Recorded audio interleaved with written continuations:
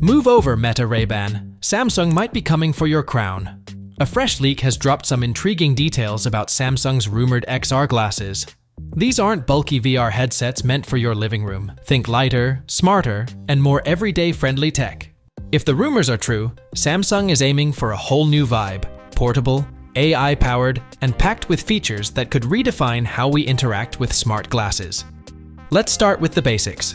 Reports suggest Samsung might ditch the screen entirely. Yep, no display. That puts them in the same category as the Meta Ray-Ban glasses, prioritizing portability and comfort over immersive visuals. The idea?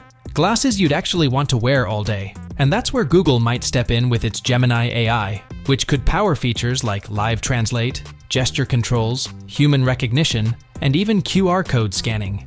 Picture having an AI travel assistant right on your face, helping you pay for things, decode languages, and navigate the world, all without pulling out your phone.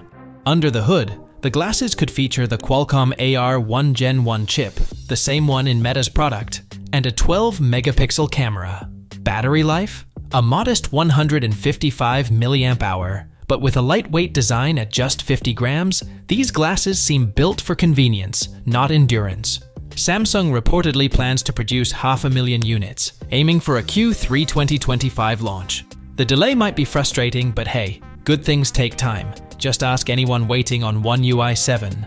With Meta, Apple, Google, and now Samsung diving into the smart glasses market, competition is heating up. Do you think Samsung's play for portability and AI will set these glasses apart?